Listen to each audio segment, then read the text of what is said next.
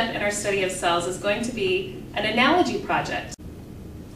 Ms. Fuller, what's an analogy?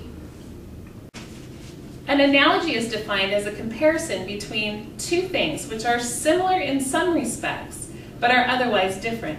An analogy is an explanation of something by comparing it point by point with something else.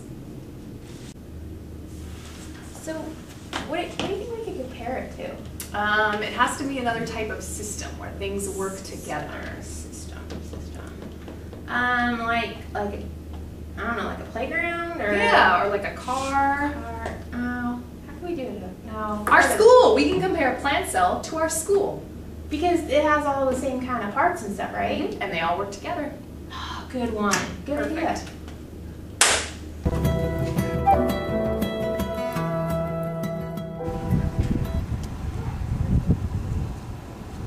A plant cell is like a school.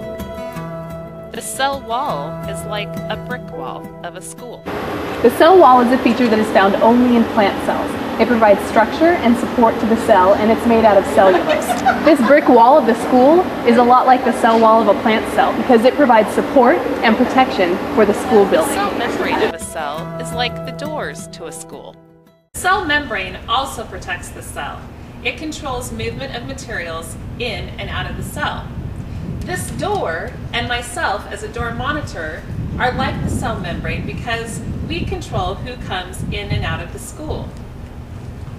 Tracy! Hey, come on in! Thanks. So, I'm going door to door selling cookies for the Girl Scouts. Yeah. Would you mind if I talk to you about that for a minute? Yeah, just a second. I don't think, maybe tomorrow. But it's for a good cause. No. The cytoplasm of a cell is like the air around us. Cytoplasm is a clear jelly-like material that wraps all the other organelles of the cells around it. The air around us is like cytoplasm because it provides a The vacuole of a cell is like a trash receptacle.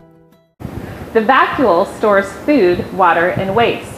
This trash receptacle is like a vacuole because it stores waste, and if desperate, water, and food.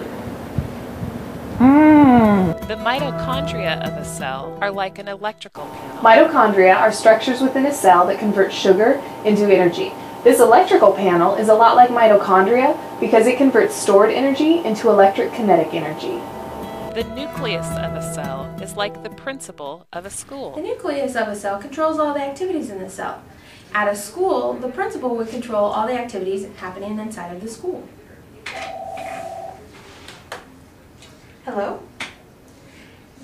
Yeah, no, that is just not going to work in our schedule. Thank you. We really can't move forward with this until we have your stamp of approval. That looks great. Thank you.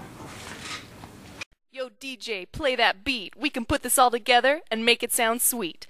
Your school is similar to a plant cell. Different parts represent each organelle. The cell wall is like the outer brick. It's protective, rigid, and extra thick. The cell membrane lets some things in. It's kinda like a door that might be open. The cytoplasm is like motion through the air. It facilitates movement everywhere.